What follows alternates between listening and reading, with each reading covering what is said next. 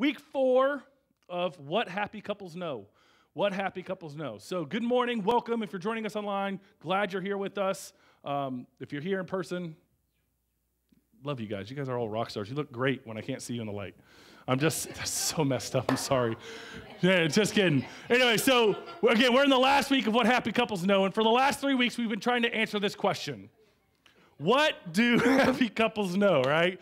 And what happy couples know is that our hopes, dreams, and desires can quickly become and start feeling like expectations, right? Happy couples know that hopes, dreams, and desires can quickly become expectations, right? And that they also know that happy couples also know that they decide that they owe each other everything, but they are owed nothing in return, right? We talked about that in week 1. In week 2, we talked about that the entire thing, happy couples know that the entire relationship is a submission competition. It's actually a race to the back of the line. It's all about who can go first at being last, right? And then last week, we talked about happy couples know sometimes you got to throw things, which is why we don't have a box anymore, because we threw it. We tossed it, we flung it, we got rid of it, right?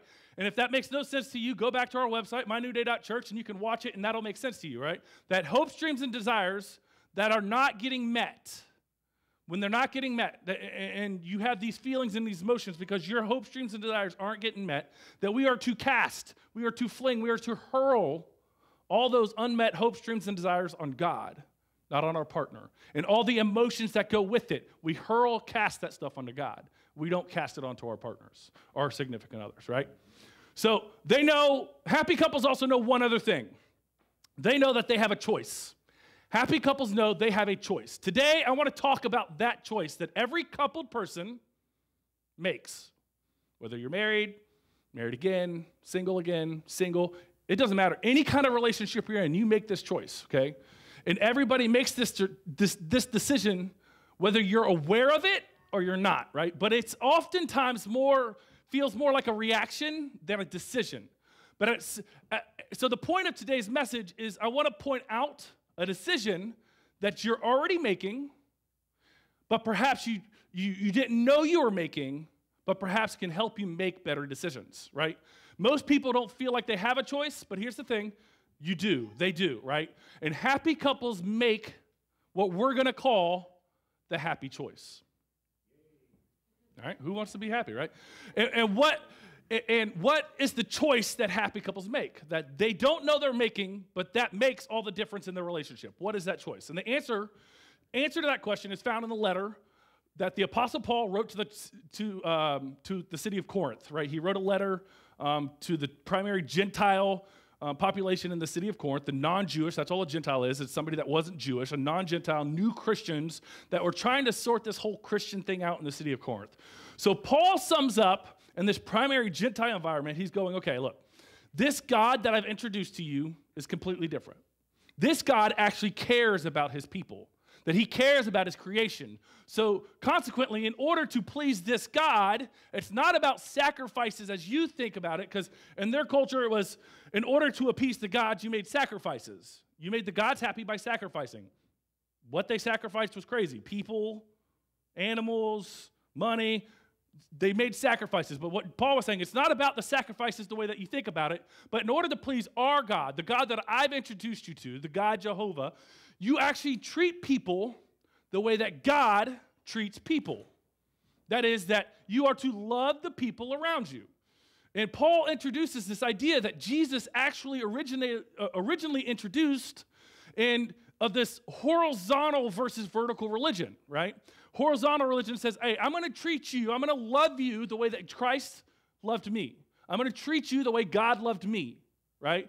The old version was, I'm going to treat God the way God wants to be treated, so God will be happy with me.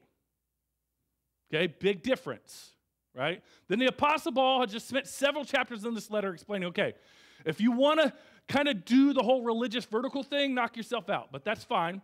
But don't forget, the way you treat people really is the number one manifestation on how much love God, is how much you love God and how much you respect what God has called you to do, okay? So in this particular chapter of 1 Corinthians, he explains it. Now, this is a very popular chapter, and some of you actually had some of this, or maybe used some of this at your wedding. Some of you have probably even quoted some of this in your marriage vows, or you read about it, and you're like, oh, yeah, that's really what I want my relationship like. It's 1 Corinthians 13, which is often called the what? Love chapter, right? Okay? But when you really understand what the Apostle Paul is doing, as I just explained, this really isn't great wedding literature. It's not really great wedding stuff, right? Because of the way that he shows it, but because of the way that it shows up in our English Bible, it makes it easy, and we make it wedding stuff, right? But this stuff is actually really earthy. It's very gritty, and most of it makes sense. But there's one line in this chapter that when I read it and when I study it, just didn't make sense to me. That in this one line is the secret to the decision or the choice that happy couples make. So I'm going to walk you through a little bit of what may seem like familiar verses and words that you've heard before. And then we're going to get to this one line that doesn't make any sense, right? And we're going to camp out on that line for a few minutes, and we're going to talk about it, right? So we're going to pick it up, 1 Corinthians chapter 13, verse 1. If you speak in the tongues of man or of angels, but do not have love, I'm a resounding gong or a clanging cymbal. So now he's just finished telling them, look, because in their religion, they would have, in the pagan religion, they would have these ecstatic utterances, and they would speak in other languages, or they would try to think that they were speaking in other languages. They would literally try to speak the language of their gods or speak the language of the angels. So he just finished telling them, okay, if you would like a version of that to be part of your religious experience, that's fine. But don't kid yourself. That's not the main thing. Even if you actually were able to tap into the language of angels and of God, but you do not have love, you're nothing but a loud noise. Now, this verse, I'm going to get a little personal for a second. This verse, to me, is a great reminder that you should never judge somebody like me, a preacher or a speaker or a teacher. You should never judge someone like me who does what I do based on my speaking skills or my knowledge of the Bible, right? Because speaking skills and knowledge are talents that someone can develop, just like you have talents that you've developed. If you really want to know what kind of person I am, if you really want to know what kind of Christian I am, you need to talk to that woman right there. You need to talk to my kids. You need to talk to my friends. Because a talent or ability isn't necessarily a manifestation of my spirituality or my faith. Love is always the bottom line. Amen.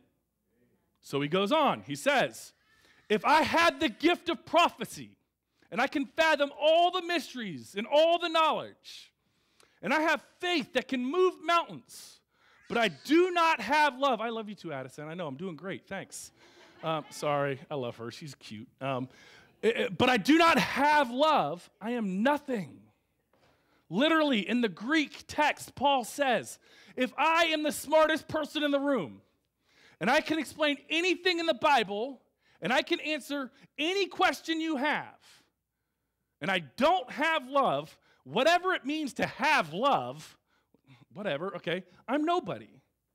Which is another great lesson for another day, because what Paul's saying here, knowledge doesn't equal deep. Knowledge doesn't equal deep. If you want to meet somebody who is a deep Christian and deeply spiritual, knowledge is not the measure. Love is the measure. Amen. He says this then. He says, if I give all my possessions, who would do that? Right? He says, it's not 10%, it's not 20%. If I gave all my possessions to the poor and gave my body to hardship that I might boast, but I do not have love, I gain nothing. What Paul's saying here in this verse, he's saying anybody who gives to get gets nothing from God. Anybody who gives to get gets nothing from God. Anybody who gives to gain gains nothing. That's what he's saying here, right? Again, that's another teaching for another day. But here's the question. What is have love? Like, I got to have love. He said it in all three of these. I'm not sure, but I bet you if we did a survey right now and I were to ask all of you in here, how many of you have love? Everybody like, have love? I have love. I have love. I don't know what that means, but I have it. Right? Because when you hear this phrase, have love, it just sounds like something that's inside, doesn't it, right? Like, I have love. And maybe the Apostle Paul thought, well, they're going to think this is some kind of internal thing, some kind of feeling. Like, I feel compassionate towards people. Or I feel compassion, or I have feelings, love towards those people going through that hard time. Like, I feel sorry for those children. I feel sorry for that couple. I feel bad for whoever's going through that. Like, I have love. So Paul wants to make it clear to these first century ex-pagan Christians, this is not an internal thing. This is not a vertical you and God thing. This is a very practical horizontal thing. So he gets really practical and he says, when you have love, here's what I'm talking about. I'm talking about stuff you do. Love, the kind of have love I'm talking about is love is patient. So Paul goes right back to the putting the other person first ideal here. Patience is simply saying, okay, instead of moving at my pace, instead of moving at the pace that I want to move at, I'm going to slow down and move at your pace. You first. Love is kind. A better word here is love defers. Love defers. Even though I know what I know, and I know what you know, I'm going to defer to you versus looking to me. Love is kind. Love does not envy. Love isn't jealous. Like, when you're thinking, oh, God, you're so much more talented than me. You get all the attention. You're the life of the party. You got the joke, and I didn't get it. Oh, wait, you're telling the joke, and I don't get to tell the joke. You stole my line. Love does not envy. It's not jealous. It does not boast. This is great. Like, love doesn't try to one-up and shut up the other person. Love doesn't say, hey, you thought you had a great story? Let me tell you my story. Love says, no. I'm going to let you shine. I'm going to let you take center stage. I'm going to let you get all the attention. I'm going to let it stay all on you. I'm not going to rob you of that. I don't envy and I don't boast, and I'm not going to boast about it. Like, love is not proud. This is probably one of my favorite ones. Like, love does not dishonor others. In other words, love decides if this thing that I'm about to do dishonors you, I'm not going to do that. If there's something that might dishonor you from me, that's a sin. And I would be sinning against you. That's what it means to dishonor you. That's what it means to cause somebody regret. If you cause regret in somebody's life, and we've all have regrets, that's dishonoring somebody, right? And whether you can find a verse or not that says, yes, you can do it, if it dishonors the other person, it's off limits. It's not okay, right? It's not self-seeking. Again, back of the line.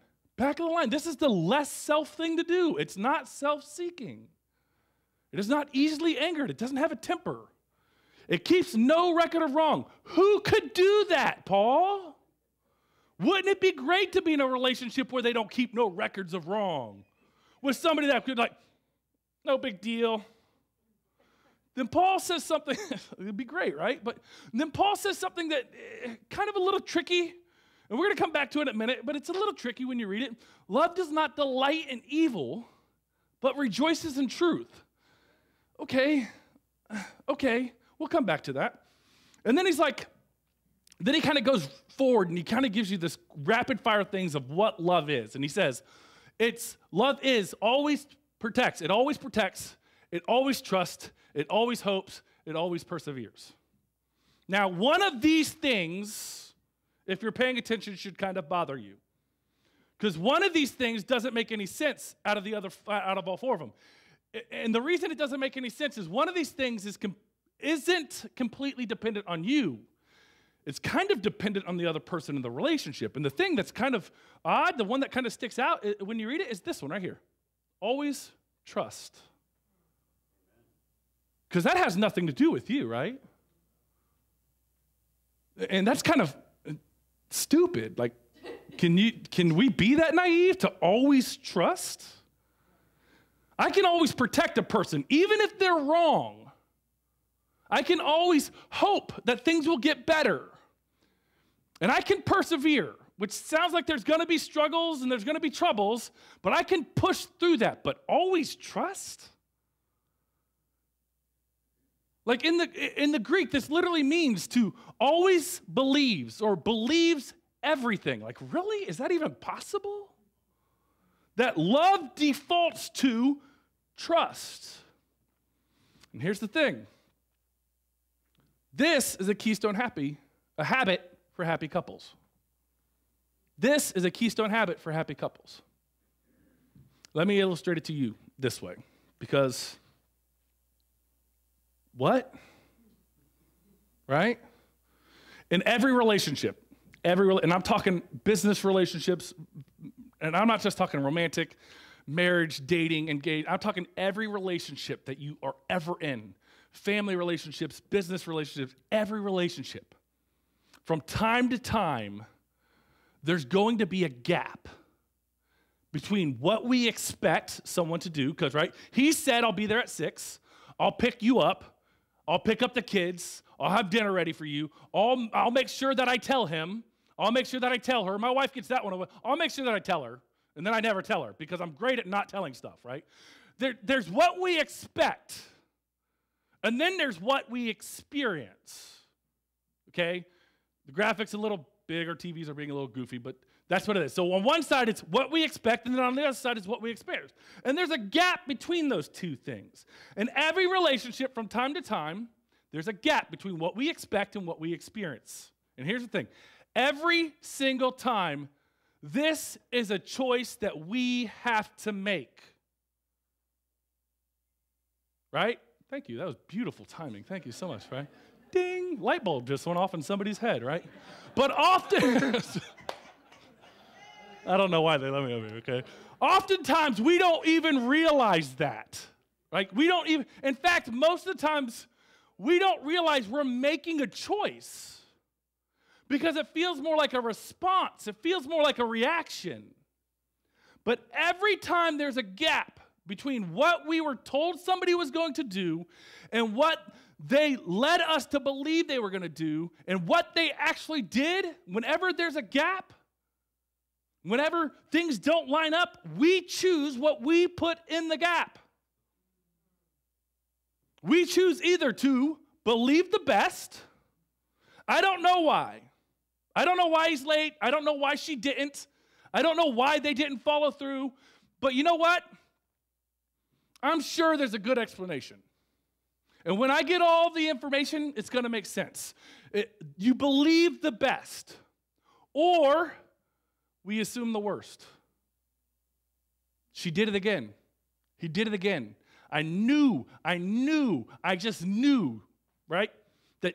I knew, I could expect it, I knew. That's how it always happens. But happy couples know, happy couples make it a habit to believe the best. To believe the best. That's what it means, to believe all things. It's a choice. In the moment, it doesn't feel like you have a choice, right? But every single time there's a gap between what I was told, what I was led to believe, what I was promised, every time there's a gap that between what I was told and what actually I experienced, he didn't come through, she was late again, I don't know where he is, I don't know what happened, I don't know why. It's like every time there's a gap, we make a choice as what to put here.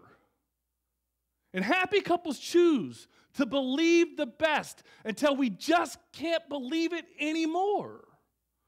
And this is a keystone habit for happy couples. Let me explain it to you this way, okay? In a book that was written by Marcus Buckingham called The One Thing You Need to Know, okay? This is a book about business management and leadership and making progress, okay? In this book, they make an amazing point that is the point that I'm trying to make here, okay? So I'm gonna use this as a reference, okay? And in this book, he cited a 20-year study, Okay? So over 20 years, a group studied happy couples. They studied happy couples in the US, in Canada, in Europe, and as they looked, and they were looking for, as you might expect, what the common denominator was in these happy couples. Now, when I say happy couples, these were couples that had gone the distance. They had been married for a certain amount of time, and they enjoyed each other's company.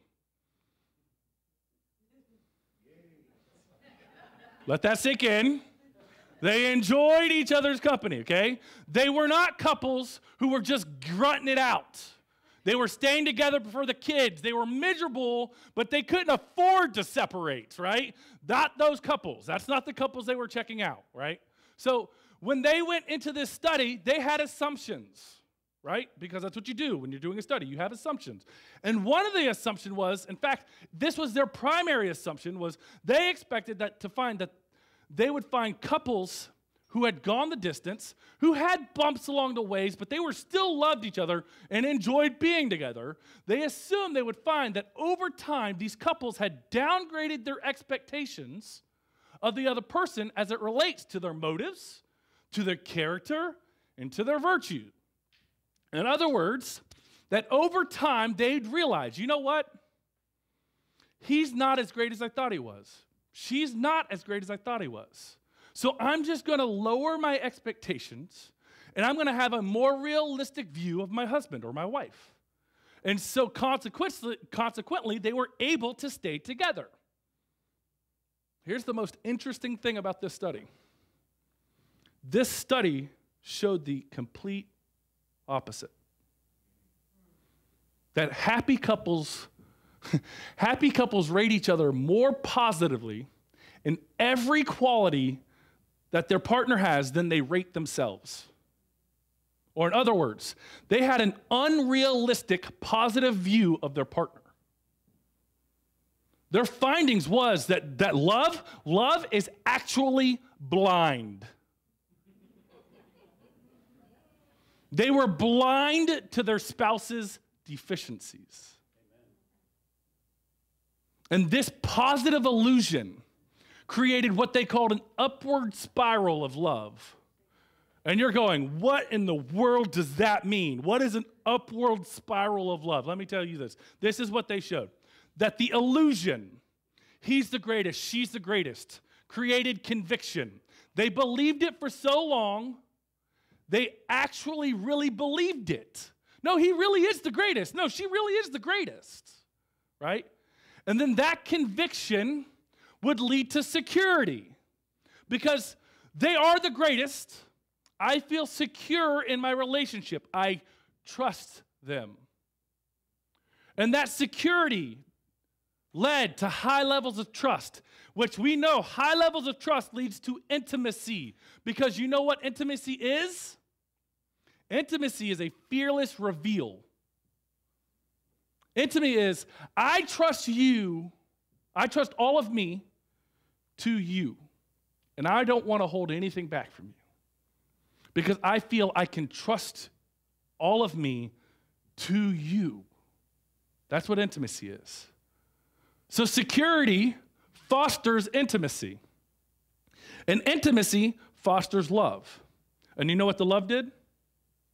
Love fed the illusion, which created more conviction, which created more security, which fostered more greater and deeper intimacy, which fostered and created deeper and greater love, which fed the illusion. You'll see what happens there? It spirals. It's like the opposite of the crazy cycle, which means nothing to you unless you've been through love and respect. But this is quite literally the opposite of the crazy cycle. So at the end of this 20-year study, here was their recommendation. Now, they took this, they applied it to a business concept. I'm taking it and I'm applying it to what happy couples know, right? That to become a happy couple, you find the most generous explanation for each other's behavior and believe it. That whenever there's a gap between what I expect and what I experience, come up with the most generous explanation for the other person's behavior and just decide to believe it. Believe all things. Always choose to believe the best. Now, obviously, there are things that challenge this and make this difficult. And I'm not naive to believe that there aren't obstacles. But regardless of the obstacles, which we're going to talk about those in a second, right? Regardless of the obstacles, I don't want you to miss this point, that every single time there's a gap, when it comes to that gap, even if it's the same gap over and over and over again, every single time when what you place in that gap is what you decide to place there, whether it's and whether you believe the best or you assume the worst, but whatever is in that gap, that is your decision. It's a choice that you have made. And I don't want you to miss that as we wrap up this series. The gap, that's your choice. Now there are a couple obstacles to this, right? And here's one of the obstacles is what we experience. What we experience. And I mean, yeah, but he did it again. She did it again. It's like clockwork. The other obstacle that we bring to the relationship is who we are, right? Because let's be honest, we didn't show up in our relationship as a blank slate. We showed up in our relationship with all of our stuff, all of our baggage, all of my father wounds, my mother wounds, my grandparents' wounds, my older brother or my older sibling wounds, the just so you know wounds. My former boss wounds. Oh, that boyfriend that I stayed with way too long wounds. Or that girlfriend I stayed with way too long wounds, right? I just found out that I was one of 3 siblings, but I was the only one they kept. Wounds. Like all of these wounds, we bring that stuff with us into the relationship. So many people just have a difficult time trusting other people. Because we bring our history, we bring our baggage, we bring our fears, we bring our insecurities. And because of that, there are certain behaviors that trigger certain responses in all of us. We can't help that. But here's what I want you to hear. Even with all of that junk, even with all the stuff that you bring into the relationship, even with all the inconsistencies of the person you're in a relationship with, the way that you love, that you're in a relationship with, that every single time, it's a choice. It's a choice. So I'm going to dig for a minute. I'm going to make us uncomfortable because I like doing that. And I've been doing the marriage thing long enough, not as long as some, but long enough to know that suspicion is a self-fulfilling prophecy. If you assume the worst long enough, for enough time, eventually, I promise you, you will find something. You will actually find something to be suspicious about, and here's why. Because when you're in a relationship with a person that has low trust, you're on pins and needles all the time. When you're in a relationship with a person that you feel like she's kind of looking for you to do the wrong thing, you're never going to be at ease. You're always going to be off balance. You're always going to be careful. You're always going to be cautious. You're always going to be controlled in your behaviors. And your words that will appear, the words that you speak will appear as if you're up to something, even if you're not. And it won't even be your fault. If you have low trust because of your past, if you have low trust because of previous private relationships, when you bring that into a relationship, you may accidentally create an environment in the relationship that sets the other person up to do the very thing you're afraid they're going to do, that they have no intention of doing. But suspicion and low trust in a relationship is always a self-fulfilling prophecy. It sets the stage for the very thing that you fear most. That's why you need to pay attention to who you are and not just what the other person is doing. Now, both of these things, both of these objections, these obstacles, they're important. But it's so much easier, isn't it? It's so much easier to do these, to focus on these things than to focus on what they said, to focus on what they did as opposed to who you are in the relationship, right? But again, even with all of that junk, you still get to choose. You still get to choose. So with all of that in mind, there's a hair in my eye. And all of that set up, I want to go back and look at two verses that we went through really quickly, okay? 1 Corinthians chapter 13, verses 6 and 7. Pick it up in verse 6, okay, ready? Love does not delight in evil, but rejoices with the truth. You know what that means? Love isn't trying to catch the other person doing something wrong. Love isn't building a case against the other person, right? They're not trying to set something up so that when they step into that trap that you've laid for them, oh, you did it. Oh, you said it. You did it again. You said it again. Love does not keep score of the past. That is what that's saying again. Instead, love always protects. Protects from what? Love always protects the relationship from suspicion. Love always protects the relationship from lack of trust. Love protects the relationship. Love always trusts. Love chooses to trust, chooses to believe the best, chooses a generous explanation to fill the gap every single time. Then he says, love always hopes. You know what this means? Love trends positive. I'm not going to allow myself to go negative in my relationship. Love trends positive. Love always perseveres. And again, the word perseveres, as I said earlier, indicates that or implies resistance.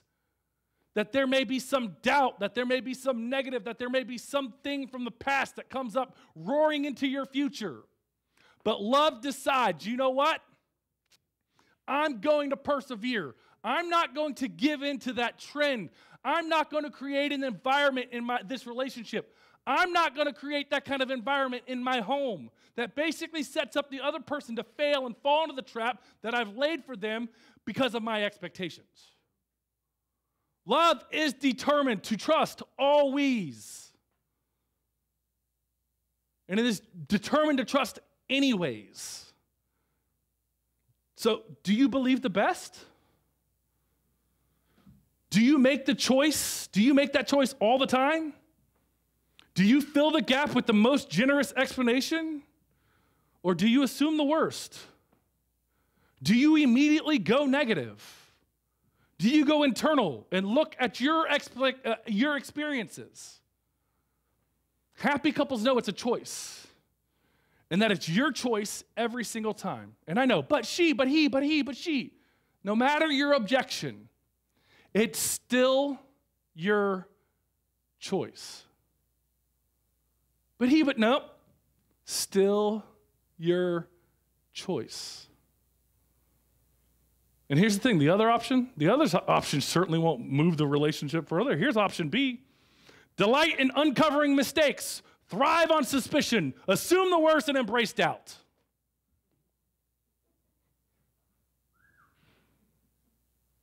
Can you imagine sitting down with your kids, your future kids, your kids now, your kids that are getting ready to get married? Can you imagine sitting down with them and they're asking you for marriage advice on how to have a successful marriage, moving into marriage, whatever, the permanent relationship? And you're like, all right, I'm going to give you some advice. You want to know what? Here's my advice. Basically, honey, lay a trap. Wait. And then you can say when they step into your trap, I knew it. I knew you were going to do it. Just lay the trap. Just be always looking out for the stuff. Always be piecing together the whole kind of formula. Work it out in your mind. That way when they step in your trap, you can be like, gotcha. No, that is not what you're going to tell your kids. You would say, you know what? When there's gaps, and there's going to be gaps, there's always going to be gaps, that you get to decide what you put in the gap. And you're always going to come up better if the pattern in the relationship is to believe the best. Always going to come out better if your habit is to believe the best, to trust always. So now, your homework assignment, as we're wrapping up this series on what happy couples know, your homework assignment. For those who are coupled, okay, you can apply this to any relationship. As I said, you can go to work and you have that one guy that always shows up late and you're expecting it. You can do this at work as well, okay? But your homework assignment is just to do this for a week. Just decide, even if it's 9 times out of 10, and there's no excuse for what he did, what she did, just for a week, decide, you know what? Before I get all the information, before he calls, before we get together tonight, I'm going to come up with the most generous explanation, and I'm going to believe it. I'm going to choose to believe my own explanation for his or her behavior, just for a week. Choose trust. Choose trust. Now, trust equals acceptance. When you trust me, that's accepting me. When I trust you, that's accepting you. And if you want to be accepted by someone, just communicate the point that I trust you, that I trust you, that I trust you. Because here's the thing. Ultimately, our hearts and ultimately our behaviors are drawn to people that we trust, right? Because isn't this statement true? The people that we want, that the people that you want to let down the least are the people that you respect and admire the most? The people you want to let down the least are the people that you respect and admire the most? And when you create an atmosphere, when you create the pattern of high trust, you create an environment of high acceptance. And all of our hearts are drawn towards acceptance, which is why we love Jesus, because he accepted us even when we were sinners. Does this mean that you don't have difficult conversations? No, that would be completely naive as well.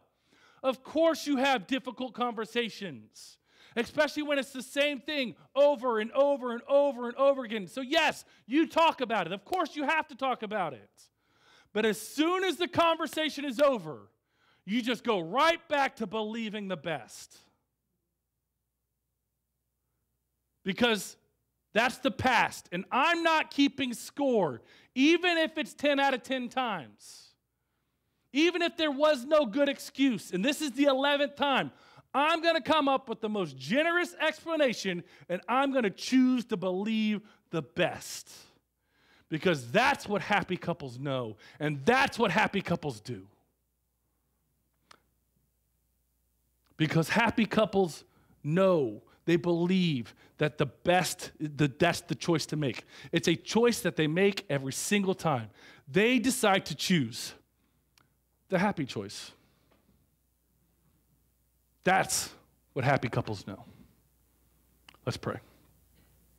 Father, we just thank you that we have these letters that Paul, the Apostle Paul, who was killing Christians and then had this encounter with you, that we got these letters that he wrote to these churches, preserved in a text that we can come back and we can see your heart when it comes to relationships, Father.